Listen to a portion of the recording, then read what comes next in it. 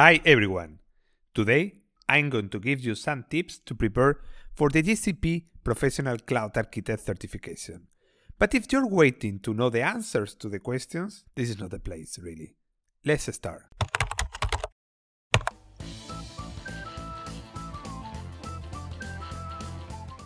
I have more than 20 certifications, and I can tell you that when you are preparing for a certification, you have two options: study and maybe approve the certification, or cheat and approve.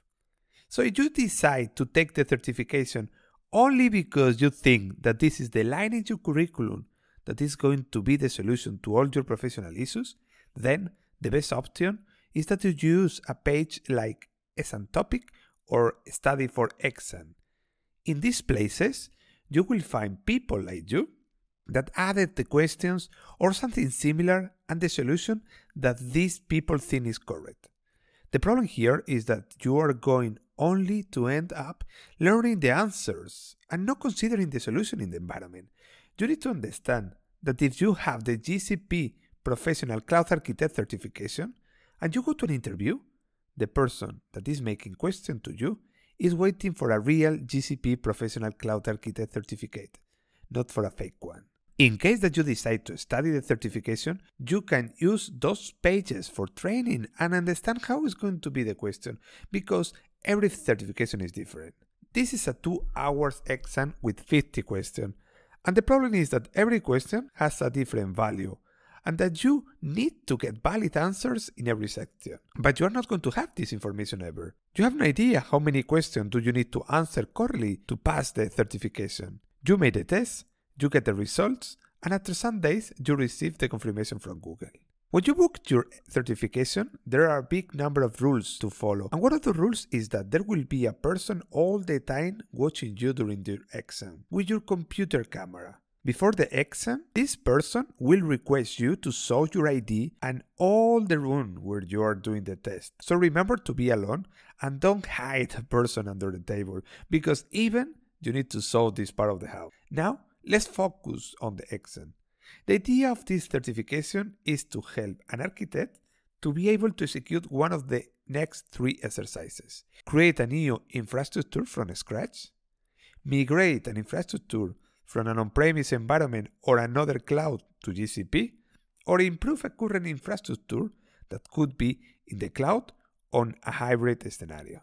So let's go now for the tips. Always, there are several correct options for every design, but you need to try to find the best solution, and this could be, for example, a self-managed infrastructure like GKE against a Kubernetes cluster in a 3 compute engine machines, or a MySQL database in Cloud SQL rather than a MariaDB database on 2 compute engines. The cheapest option for the customer always will be the best one. Okay, in most of the cases, we can design a multi-region infrastructure for our customer, but at least that he has a strong DR requirements or a heavy latency issue like a multi-country online game, there are no reasons for those sophisticated and expensive designs. Best performance is one of the options that we need to follow always. Remember that in most of the cases, a CTO in a company is looking for a cheap and fast solution. So if you have an option that gives you a cheap solution, but the latency is increased, if we're talking, for example, about an online game, this is going to be a problem.